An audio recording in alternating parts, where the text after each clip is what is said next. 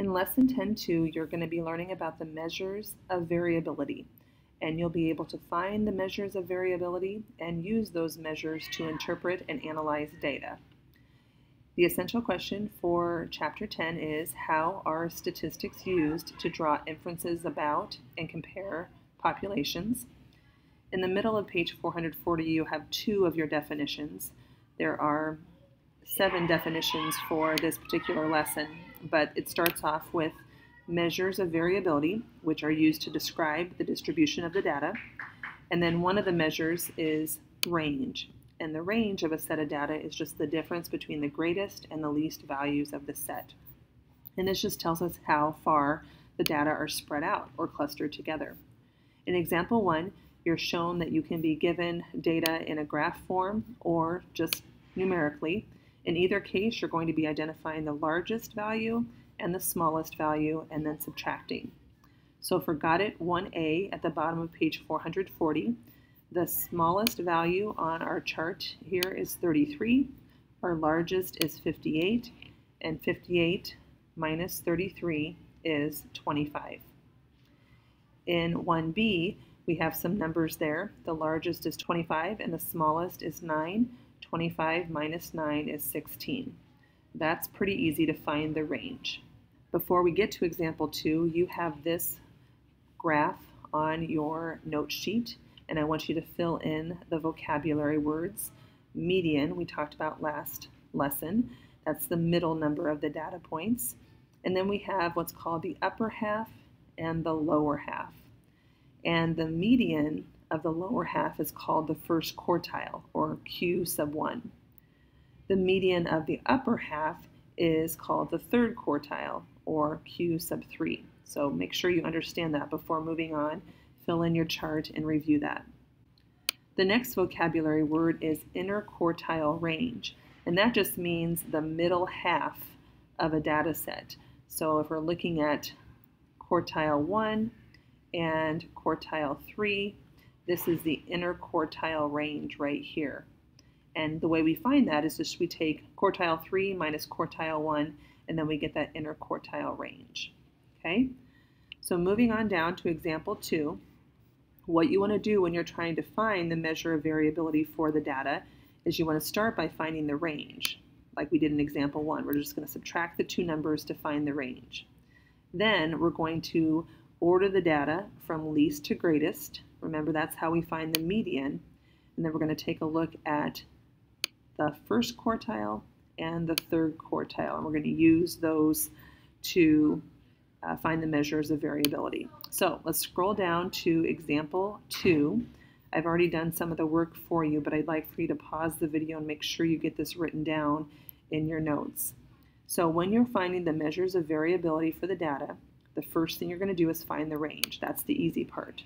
Not that the rest of it's hard, but start by the range. The highest number in the data is 53, and the smallest number is 25. 53 minus 25 is 28. The second step is to order the data from least to greatest. Okay? Notice that we have an even number of data points, and so I have to make sure and say that the median is halfway between those 2 points. Halfway between 40 and 44 is 42. And then I'm going to use the numbers to the left of that median, 40 down to 25, and I'm going to find the median of that to get the first quartile. And notice there's an even number of data points, and so my median is going to be right here. The first quartile is going to be in between 38 and 39, which is 38.5. And then my third quartile is going to be 44 over to the highest data point, 53. So between 45 and 49, which is 47. Okay? If you need to re-watch this section on how to find the measures of variability, please do so. Start by finding the range, line up the data values, and then split them up, and then find the medians for those first and third quartiles. For the next example on page 442, the top of page 442, you have one more vocabulary word, outliers. Any data that is more than 1.5 times the value of the interquartile range beyond the quartiles is called an outlier. So again, in the example, we're given steps, step 1, 2, and 3. I'm going to follow those same steps in my example. And step 1 says to find the interquartile range. Well, the nice thing about the example is that it was already set up for you in order from least to greatest. And the example below in the Got It section is not. So first, make sure that all of them are listed from least to greatest and that you're able to identify the median and then the first quartile and the third quartile. Okay, so down here on question number 3, take a deep breath because there's going to be quite a few steps, but again, pause it, re-listen, re-watch, and make sure you get all of this in your notes.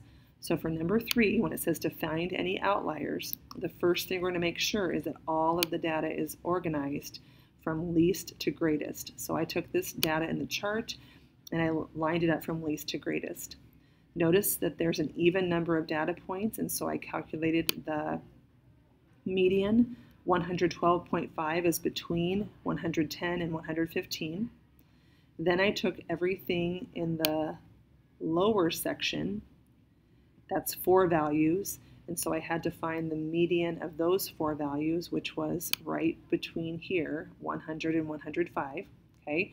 And then I took the 4 values of the upper end and found that 120 and 120, the third quartile is 120. So the example gave you all of that for you, but in the Got It problem, you have to figure out that for yourself in order to find out, number 1, which is the interquartile range. Where did that interquartile range come from? It was this 120 and this 102.5.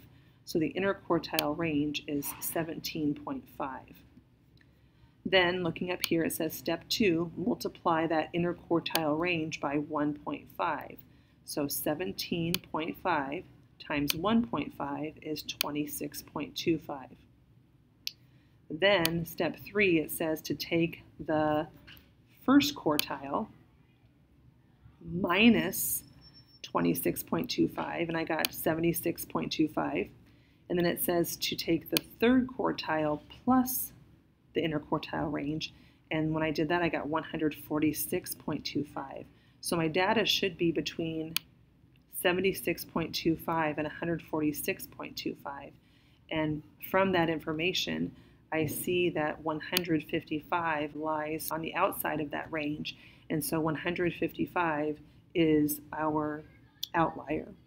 Again, lots of steps, but go ahead and re-watch it, re-listen to it, and work through that example to make sure you understand how to find the outliers. Last example, because we're going to do the other one together in class, example 5, page 442, example 4. It just, again, shows you some data right here, and it says to use measures of variability to describe the data. Okay. So we're going to start by doing the range. The range, again, is probably the easiest one. We're just going to take the highest, subtract the lowest. So 59.99 minus 22.79. So for this particular problem, make sure that you list that. The range is $37.20.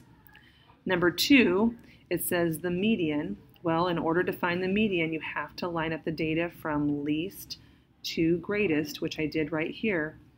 And there's an even number of data, so I had to add 32.5 plus 34 to get the median, which is 33.25. Number 3, the first quartile, is taking everything to the left of the median, and then right here, that blue arrow there, what's between 24.95 and 29.25? Well, it's 27.10. For number 4, the third quartile is taking everything to the right of the median. In this case, what's between 44.76 and 44.99? It's 44.88. Use your calculator to double check that. Add them together and divide by 2. And then the last thing to do is to subtract those. 44.88 minus 27.10, and it's 17.78. Okay, so the interquartile range here for this problem is 1778. So in this case, you could say this statement right here, the cost of the video games for half of the video games is in the interval of $27.10 down to $44.88. Okay, so let me just turn on the answer key here so you can kind of see how that's written out.